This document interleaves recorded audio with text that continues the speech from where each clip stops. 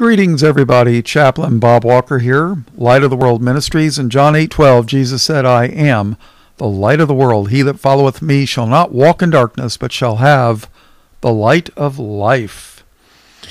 All right, take your King James Bible. We're going to go to Isaiah chapter 15. Just a little background. Moab was the children of Lot's incestuous relationship with his daughter. He was drunk. He didn't know. At least that's how I read it in the Bible. And evidently the children born of this relationship, I guess you could say, intermarried with the Canaanites, although the Bible is not real clear about it. But Moab is not spoken very nicely in Scripture. They were enemies of Israel and created a lot of problems. So, with that in mind, let's read chapter 15 and verse 1. The burden of Moab. Because in the night Ar of Moab is laid waste and brought to silence. Because in the night Kir of Moab is laid waste and brought to silence. I'm pretty sure those are towns or cities in Moab. Verse 2. He has gone up to Bajith and to Dibon, the high places, to weep. Moab shall howl over Nebo and over Medeba.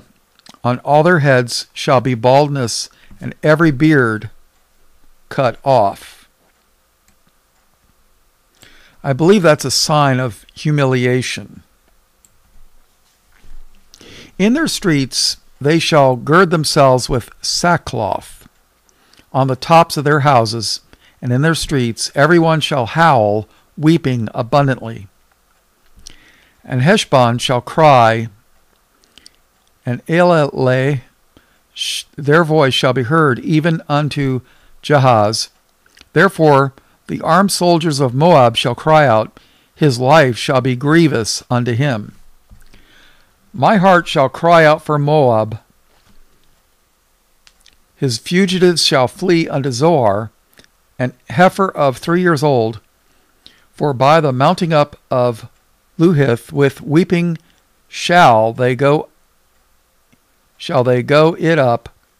For in the way of Horonaim they shall raise up a cry of destruction.